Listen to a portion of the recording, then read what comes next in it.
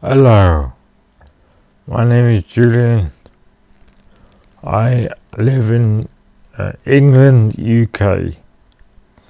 Now, I recently found out about a new phenomenon called V blogging or something. V blogging, which is, I guess, video blogging.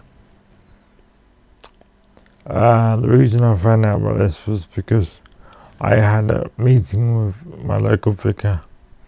I'm not religious, but he's a good bloke, and he's helped me through some tough times. And God knows I've been in tough times, yeah. Because as a disabled chap, anyway, in a wheelchair, which I am, got cerebral palsy. It can be difficult. Also, suffering from social anxiety can be hard. So I'm using this video blog, if you like, to try to reach out to other people who may be in a similar situation to myself. Basically, my situation is this. I am age 42, therefore I am technically middle-aged. If you take 42 times it by 2, obviously you get 84, which is quite a good age to die. Therefore, I guess by definition, I am middle-aged. I've also got the grey hair to prove it. Anyway, so when I was very young, I was sent to boarding school specially designed for disabled children. The idea was to help people, us kids with disabilities, to deal with life and stuff. Unfortunately, I was very sensitive, and although initially I was quite outgoing and stuff, and just like a normal kid, I guess, I think after a period of time, not very long actually, probably a year or two, I became very withdrawn, and I became very shy. Shyness, obviously most people are familiar with shyness. Most people have it to some degree, but in my case it was quite crippling, especially as I grew into my adolescent life and my adulthood. So it made it very difficult. Made it very difficult for me to make friends, and most painfully, it made it very difficult for me to find relationships with ladies, yeah. I can never work out, I still can't work out whether it's my disability or my shyness that prevented me from being able to form relationships. I guess it's a combination of the both of them. But I think women are very intuitive. They're probably in some ways more intelligent than men. So it's hard to understand why I have not been successful with them, because they should knowing how intelligent they are, know how intuitive they are, and how nurturing they are. One would think that they would see through a disability. I'm an intelligent bloke. I've been to university. I've done a postgraduate diploma. But yeah, still, I haven't had much luck with the ladies. Indeed, yeah. So this is a mystery to me. According to Freud, it is like an unsolvable mystery. I think Freud spent his entire career trying to work out women, and he never succeeded.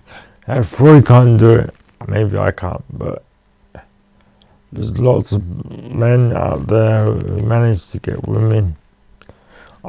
I'm not after like loads of women. It's for like, we just like to find the right one. Another problem that I've been suffering from is stammer. The stammer is probably, in my case, a nervous reaction to meeting people or interacting with people. There are various theories about stammering. A good friend of mine, a Reverend Vicar, whom I met actually, had a meeting with today. He used to suffer from a stammer, and the purpose of my meeting with him today was I wanted to get his advice on how he overcame it. Basically, his advice amounted to that he just got more confidence, and he realised it really wasn't that much of a problem, and other people did not really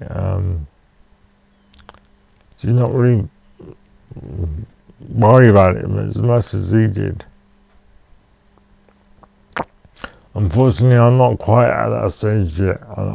I do feel self-conscious. I do feel like it's a problem. I do feel embarrassed by it. You'll notice I'm not stammering right now, partly because I don't have anyone sitting there in front of me and judging me. All I got is a camera. That's different. I can talk to technology to some extent, which I guess is partly why I communicate extremely well via email and by writing. In fact, I'm a published author of a book. Anyway, I am extremely shy. I am an author.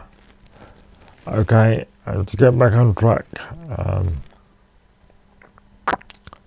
social anxiety is a very much misunderstood problem. Partly I think this is because people kind of identify with it to some degree. The problem is that most people have a quite low level of social anxiety, and therefore they assume that other people have a low level of social anxiety, and they kind of think, I think they think that, you know, if I can deal with this, then so can you. You know, I think that's the attitude sometimes. It's a little bit like recently I've been on a diet.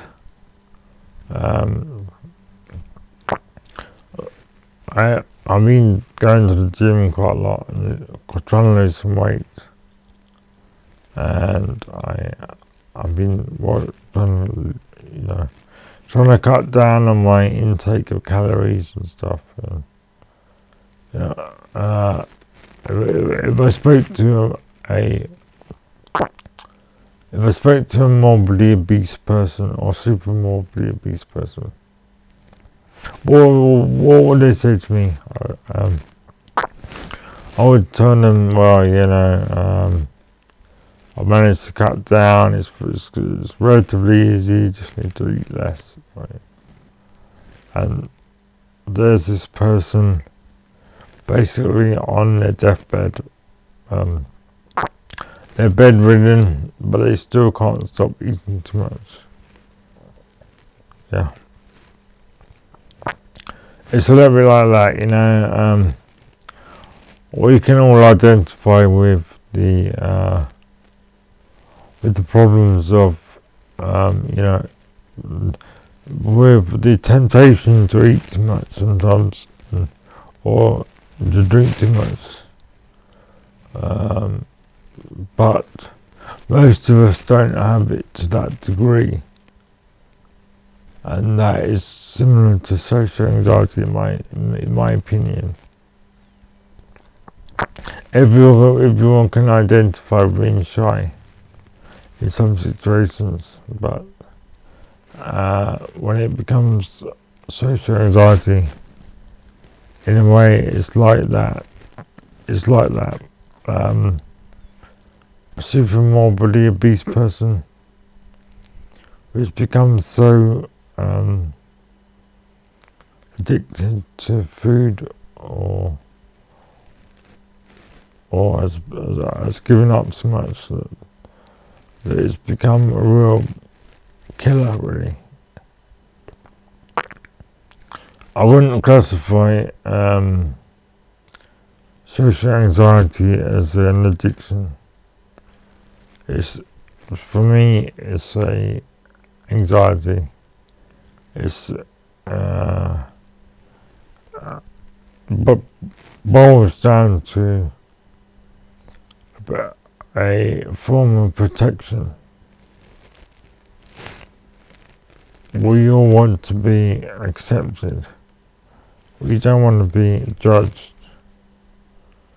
And for me, having social anxiety,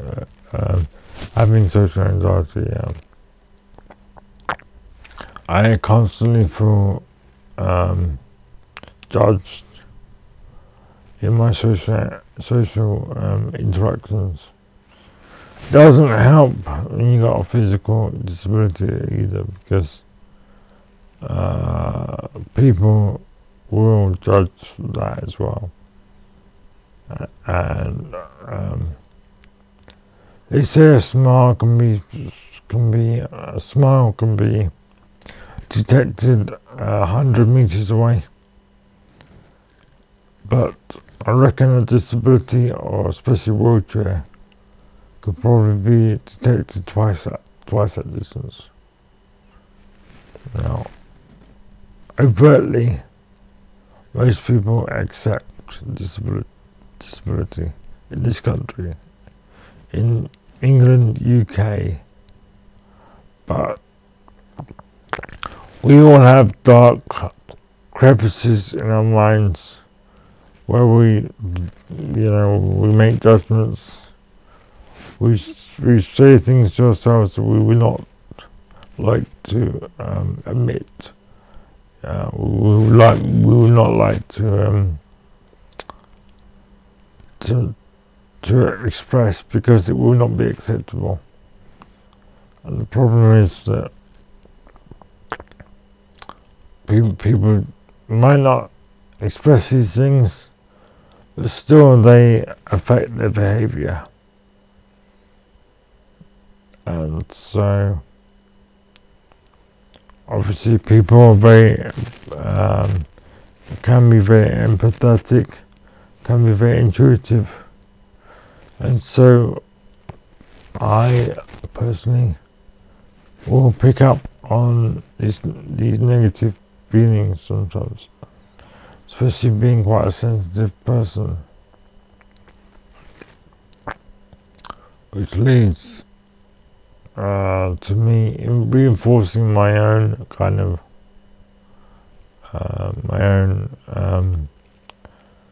my own cycle of self-loathing, I guess, sometimes. A low self-esteem, low self-worth. But it all revolves around, most of it revolves around my self-image as a disabled person and my sense of worth as a disabled person. It's not real, it's just all inside my head, okay? That's something we all need to understand. I can never quite understand it. It's all perception. There are lots of disabled people who are very self-confident, who are very successful, and they make relationships probably better than a lot of able-bodied people. And by the same token, there are lots of able-bodied people who are very bad at making relationships, who have very low self-esteem. So, leads me to think, basically, a disability is just another peg to hang your low self-esteem on. In my case, it's a very convenient peg, but I don't know what to do about it, really. I've seen lots of counsellors. I've seen, I've done lots of self-help things, been on courses, read loads of books, tried to help myself. Nothing yet has really worked that well.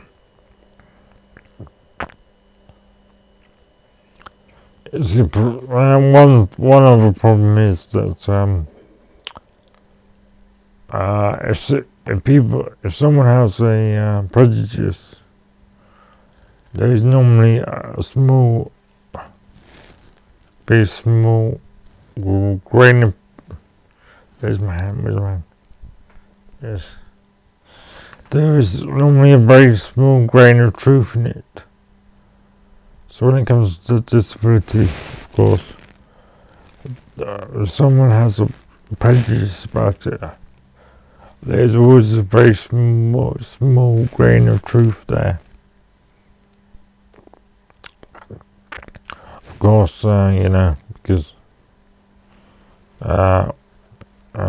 well, I guess if you look at it in evolutionary terms, a disabled man, hundreds of years or thousands of years ago, would not have survived, and would not have been able to reproduce at all. And that is, I guess, still built into our DNA, still built into our instincts. It's very hard to get away from that. So prejudices, I think, are built on mostly ignorance, but there is that grain of truth. There is a tiny grain of truth. And unfortunately, when you are growing up and quite sensitive, and you are in a world where in some ways people are not the same as you. You can get hooked onto that grain of truth. A tiny little grain of truth. It can grow, it can become overwhelming, it can become big. It can become the whole of your self-image. And that's kind of how it's become to me. However, recently I've been getting a bit better. I've been seeing a life coach. I've been drinking less, which that's another thing, of course. Drinking, unfortunately, runs in my family. My father died of alcohol-related liver disease about 11 years ago, and that has continued to be a problem. Well, alcohol continued to be a problem for me. Although so far I haven't sustained a significant liver damage, but it certainly has caused me lots of problems in the past. And it all comes down to a difficulty in accepting the way that I am, and accepting my self-worth.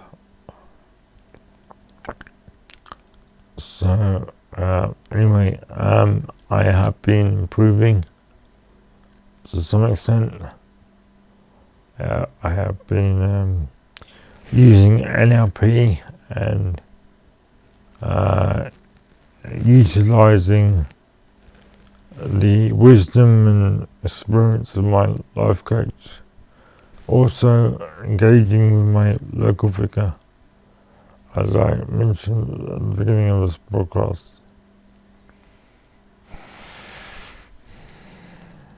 So I just thought, if anyone else is going through this same kind of shit as I am, I just want to give you this message. There is hope. You're not alone. You are not worthless. You are beautiful. We all made the same, really. Deep down, if you get inside, don't forget, we're all gonna die. We're all gonna become a bag of bones. No matter what we look like through our life, we're all going to end up the same way in the end. So we need to just make the most of our lives. It's a cliche, you know. But, doesn't matter what we look like. We all have different roles in life, I think.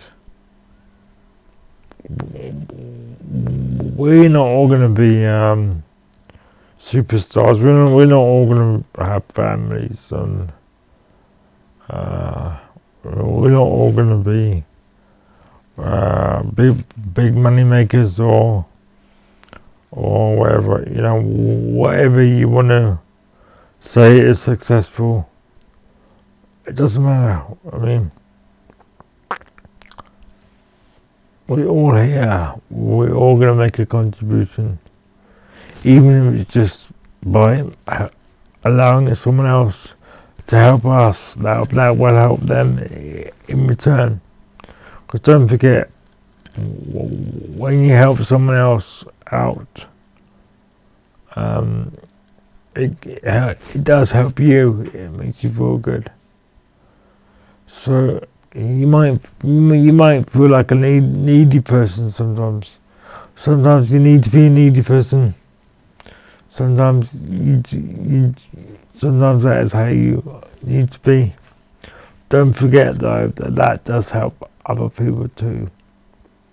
And sometimes you you have to work through that, and you have to climb your way out of that, and then when you do discover a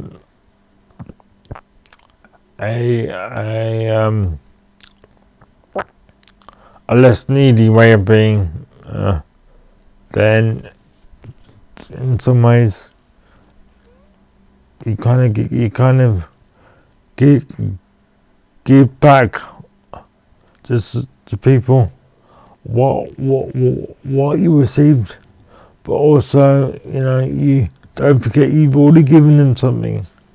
You've already helped them by allowing them to help you. So don't ever be afraid of being needy if you need to be needy. Okay. Attention seeking is a different thing. So I would recommend against that, but maybe sometimes you need to do that too, because sometimes you're just not getting enough attention, and get enough attention. Sometimes I feel that way. Yeah, I do.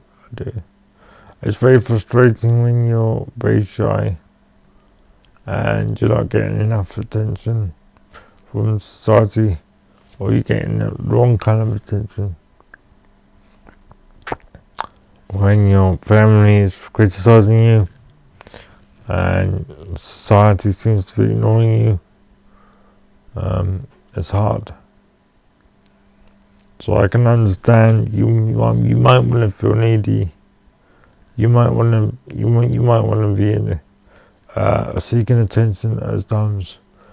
It's all good intentions, you see. That's one of the things about NLP. It recognizes that all human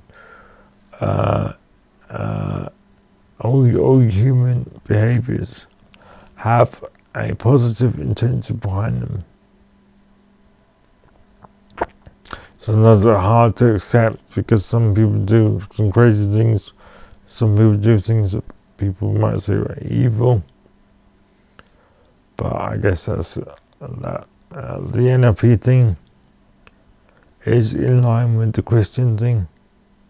Not that I'm religious, but I did meet my vicar today, so just thinking about that. And he said to me today, there's good and evil in everybody. Of course, as John Lennon said.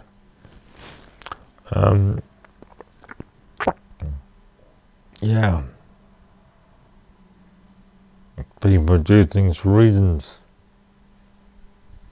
So, I guess when it comes to people reacting to a person with disability, there's a range of emotions, I guess, or a range of possible reactions. You might be a bit scared because they don't know, they don't understand your disability, they don't understand your the extent or even the nature of your disability. They might be embarrassed. They might be embarrassed because they have some kind of prejudice, maybe in some cases. They might be covering up something. Maybe they're even worried about their own health. Maybe they're in the early stages of Parkinson's or something, and they're angry and they want to take it out on somebody. That can happen too, you know. There's loads of different reasons for these things, I think. And people are so complicated, you mustn't not try to mind read people and internalize what goes on in their head. I do that a lot. Probably feeds into my own problems. Anyway, so I'm hopefully going to make these broadcasts quite regular, because it's therapy for me. Hopefully it's useful for some people. So I'm suffering from depression, suffering from anxiety, suffering from alcohol problems, suffering from social anxiety, not so much suffering, but I do have a physical disability, cerebral palsy. But I'm fighting all these things apart from the CP, which I can't fight really because it's constant. So, if anybody would like to get back to me, if anybody ever rings a bell with anybody here, then you're very welcome to do so. And also, I'd like to show you my new hoodie. I don't normally wear hoodies, but there you go. This one's quite empowering, you see.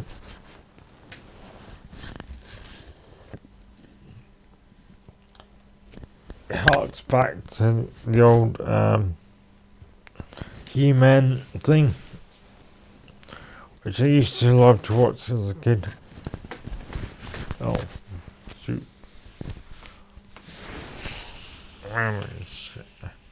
I might have got the size too big, I don't know. Right. Might be putting the wrong side because it's back to front. Anyway, it basically says, I have the power.